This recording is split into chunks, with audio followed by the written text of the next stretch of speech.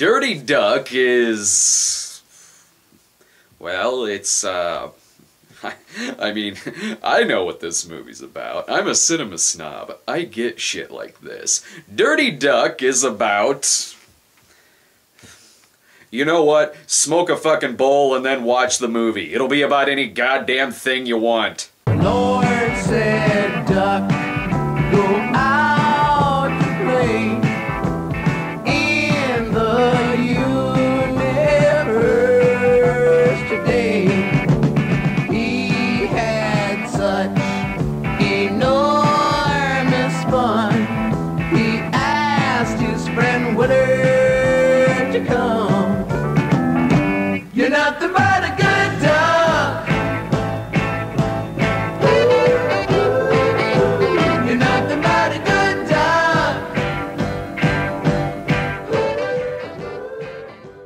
Fritz the Cat, as you may remember, was one of the all-important animated films of the 1970s, using softcore animation to give a subtext of social injustices and class hypocrisy at the hands of police brutality.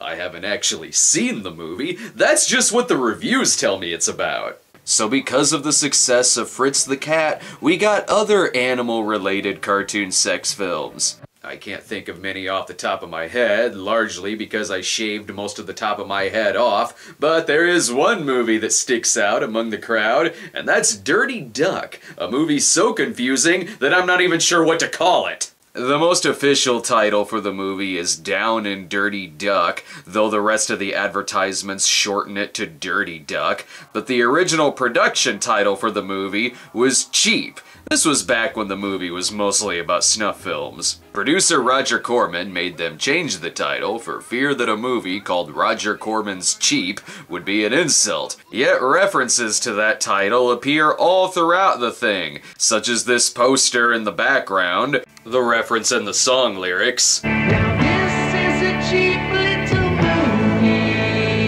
and I am a cheap little guy. and this opening text crawl. I don't prize the word cheap. It's not a word of hope. It's not even a word of cheer, huh? It is the badge of poverty, the signal of distress, huh? Cheap service means cheap men, and cheap men mean a cheap country.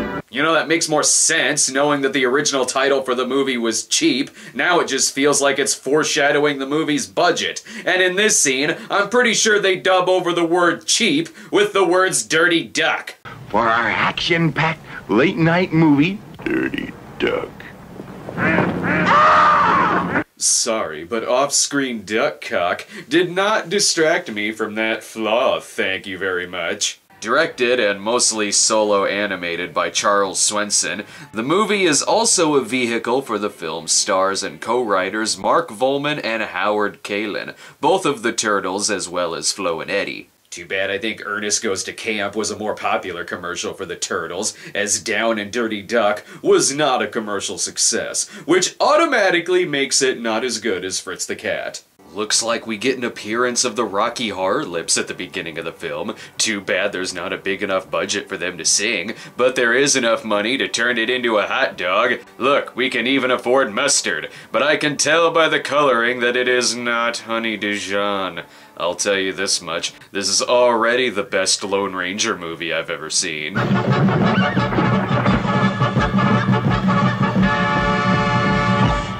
Oh, thank God, it's not actually the end. It's just a joke at the beginning of the movie. Wait, why is that a good thing? Why can't this movie be over? And I'm not sure a sex movie about a duck needs an intro. I hope you enjoyed watching as much as we enjoyed showing it to you. Right, Lightning? Oh, sure, Lightning enjoyed showing it to you, too. What the fuck? I really hope there's a lingering John Wick nearby. Don't worry, the dog's okay. Look, it comes limping out and bleeding. I'm sure it'll make it to the hospital. Oh, look, he's ripping the bones. Oh, he says right too, folks. I really don't think I want to watch your movie now, sleazy car salesman. A fine American film. You can tell by the 28 stars. Here is our hero, Willard Eisenbaum, Irish Catholic. The house doesn't look so bad. Look, he's got a vertical painting of a kitchen on his wall. The more I look at this, I don't think that's dirt on his chair. It just looks like the animation cells got a little moldy. Willard is a lonely man, as the only thing getting an erection in his apartment is the toothpaste. But he does have fantastic deep-throating skills. If Mickey Mouse looks pissed, it's because Donald's lawyers are about to get a little sue-happy over this film. I don't know why Willard is so upset. He's so popular, even the sun knows his name. Wake up, it's a beautiful morning. Everything good is coming your way. So drugs just made everybody feel happy back in the day, didn't they? But who needs a woman when you've got a plant? This is the day that you said it's the way that you know it's gotta be. And then he's gonna fuck it. Or at least motorboat it. That's about the safest thing going on in this apartment. Christ, why are people so trigger happy in this movie? Animation is a place to practice safety, goddammit. Willard's big plan of the day is to finally confess his love and propose to a woman in the office. At least I think that's what he's going on about. I'm too busy focusing on the cat in the background who clearly has to take a piss. You shouldn't rush those things, you know. Yes, ma'am, I know, but I've thought about this one a long time. Oh, but Willard, she just started working with you this week. Well, sometimes... Why is that a thing that's happening? Was it too hard to just draw in a litter box? I think Willard was talking about a girl. I don't know. The next scene is leading me to believe he wants to fuck his car. And it's nice of Terry Gilliam to animate a couple frames of the movie. And he's such a nice young man. Don't you think so? Oh, bite the weenie. Jesus, did he just shoot his landlord? This guy better get some pussy soon because he's about to go to jail. It's hard for Howard to get some tail when there's so many handsome dudes cock-blocking him. Hi, sugar. Hi there, Miss American Pie. Hi there, guy whose lines were recorded in a completely different room. This day is starting out very rough. He can't even get on the bus without someone jerking off his leg and having sex on the bus steps. He should consider himself lucky. These two have so many diseases now. This makes Willard so mad that he spawns a dream sequence.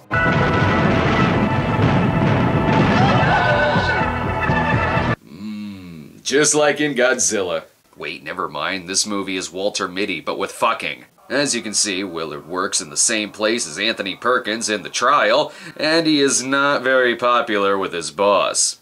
Well, sweetheart, this is my shit list. And you've been at the top of my shit list so long, I'm gonna have to make a new shit list, you see? I've been saying this about Eli Roth for decades. And you probably know where this is going.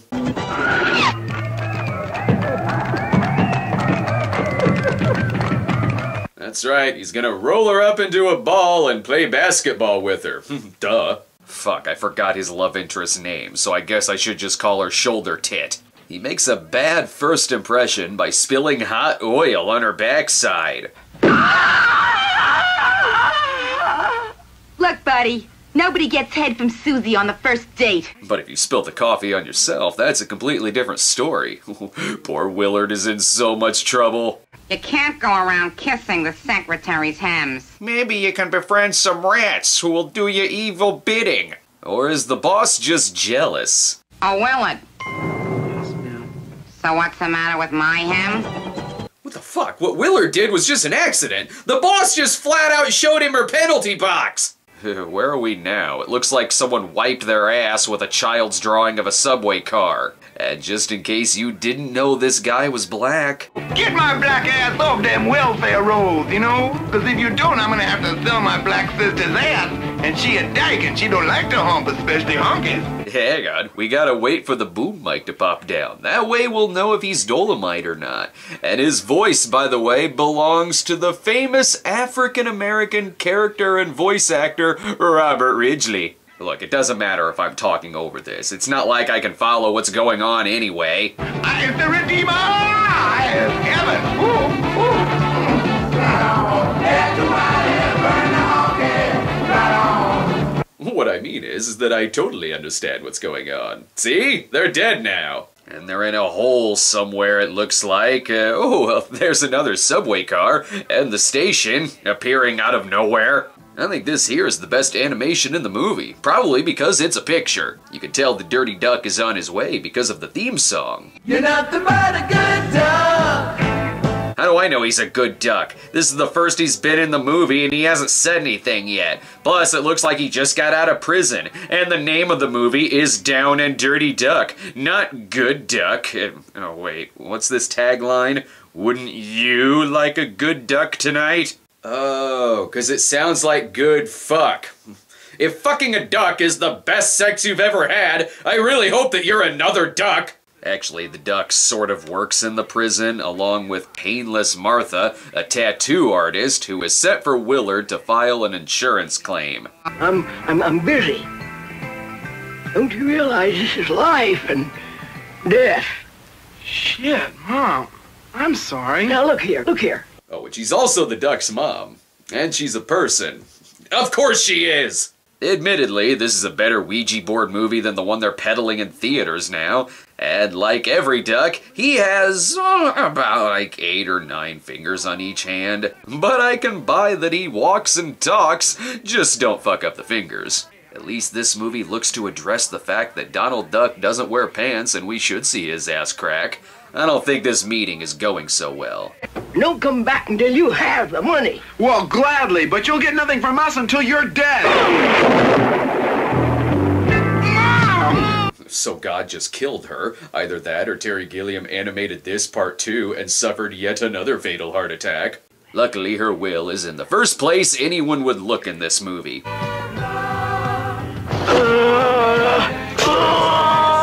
What the fuck is it doing there? Why wasn't it behind the door? It'd still be between someone's legs. I smell shenanigans and the plot for a silly TV pilot. Dear Mr. Wizard, you have just killed me.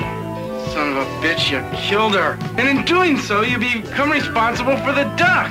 Why does anyone need to be responsible for the duck? He can already walk and talk. In fact, I'm not sure if there's any reason why he's even a duck in the first place. Willard can barely take care of himself. Look, here he is with his head up his boss's vagina. And I barely know anything about this duck. Look, I was in Miami. I know John. I know Yoko. Hey, you can't trust me. I know Abby. Shut up, Yoko. Okay, so he's a name dropper too.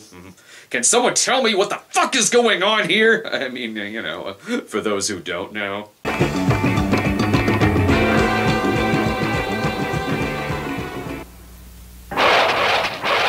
Oh, I get it now. It said Koduck instead of Kodak, because he's a duck, you see. Anything else to add? Can you let go of my feathers, please? They're grabbing. I've never shrimped a duck's feet. I'd certainly like to get out Let of go here. of my web, please. Those are my only feet. For heaven's sake, would you stop sucking on my finger, please? This isn't a script. They just smoked up a lot of people, recorded it, and then made a movie out of it. Don't believe me? Listen, you Nelly Queen over there, I'm not kidding you. Stay away from the dock. I don't care if you go for the... She's gonna get all right up. Well, go for the Houdini. I don't give a shit about him. It's just stay away from the dock. Oh! That sounded like an actual fight broke out in the recording studio because someone tripping balls really wanted to fuck a duck. And by recording studio, I mean someone's apartment. Even my black boxes are confused because I'm not sure if I should censor this. This feels like what made the duck killer and New York Ripper go insane. Enough freaking out. Someone say something. Hey, whoa, hey, man. We're fucking out, man. Yeah.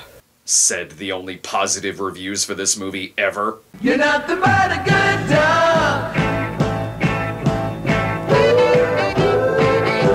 You're nothing but a good duck.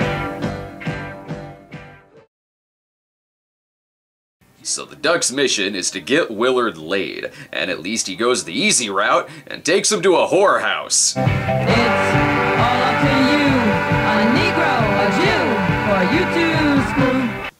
Can they also be dwarves? Liz, Mary, or Louise. No names. Whatever. Take enough acid and you won't remember names anyway. So, position 3, she needs your knee.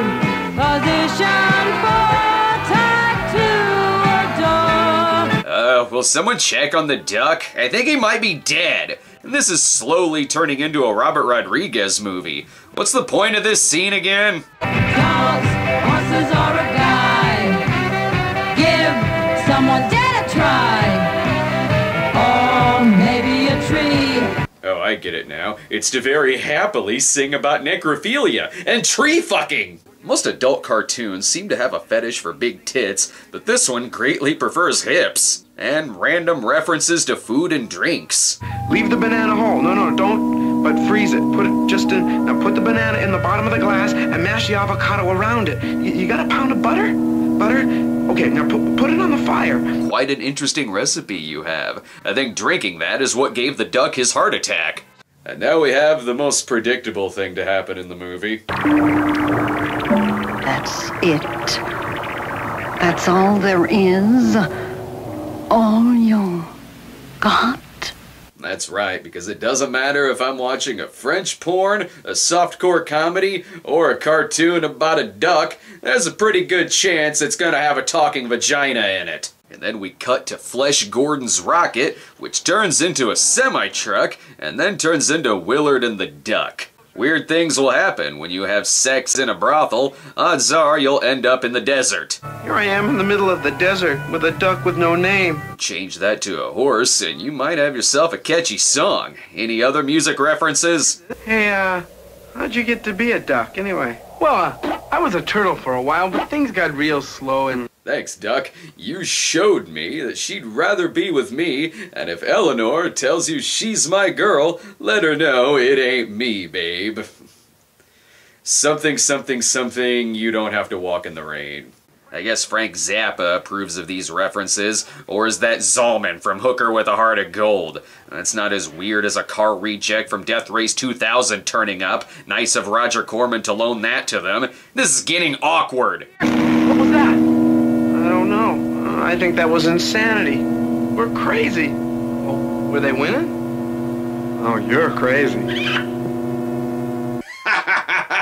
They don't just have chemistry, they have Martin Lawrence and Tim Robbins chemistry. And I don't think you've established enough shit yet to have a callback. Hey, you out there in the audience, do you think he's thirsty? Well, you have 30 seconds to write your answer on the back of the ticket stub. And send the answer to the end of the row. You can win a 16-ounce drinking glass, a banana, an avocado, 20 Alka-Seltzer tablets, a piece of rock. Oh my god, that drink is not gonna catch on. Fucking drop it. God damn, will characters please stop dying? Nothing a little motorboating from a lesbian to wake him up. I think this woman is supposed to be hot. I don't know, she looks like an old witch, but I guess beggars can't be choosers. The duck does what any good friend would do when a lesbian tries sleeping with them thinking they're a chick. They give them a good old-fashioned shit-eating grin. Uh-oh, looks like the long cock of the law has showed up. And for a dude, that's a few different camel toes going on there. Why does he sound like the monkey from Sodom and Gomorrah the last 7 days? You kidding me, ducks loving America? I heard about you two from this old gummery here. That's right, yes. He was in my pants, Pilgrim, mining for crotch gold. I'll protect you lesbians. Isn't this where you want to be? In the pants of a male cop next to an old prospector. I can't do John Wayne. I'm almost scared to see who's gonna turn up next. You got a permit to be out here? Nope. Or just get to some stupid jokes. Hey, I always duck, see? And I just can't resist ducking a good bush. Because he's a duck that likes pussy. I have the feeling this scene isn't done with the references. This is my permit, mister. I don't want you stinking badges!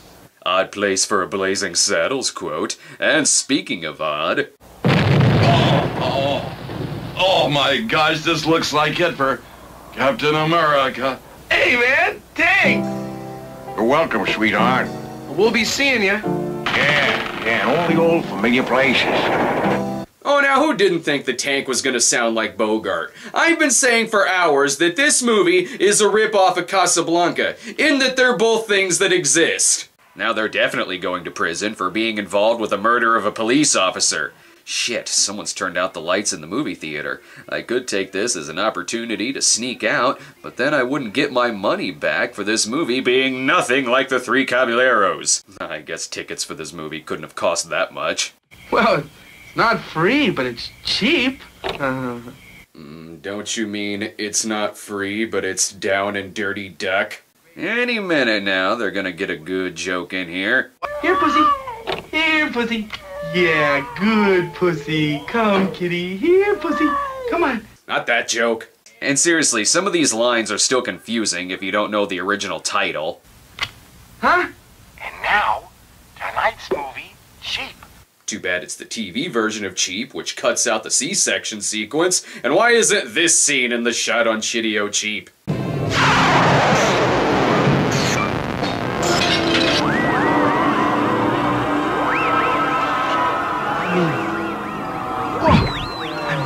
Wow, man, you really did it. Things like this should be in every movie if you're on a permanent acid trip, and no one told me this was the George Harrison gun.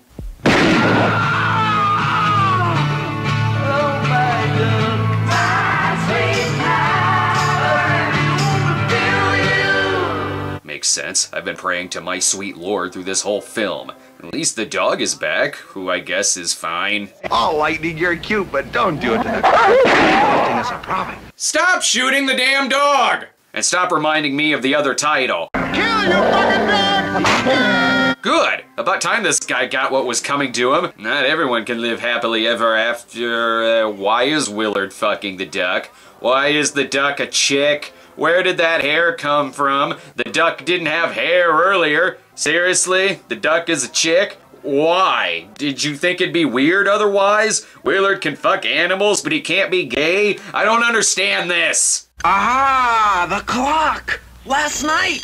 You ate it. You mean I'm gonna ring like this every morning?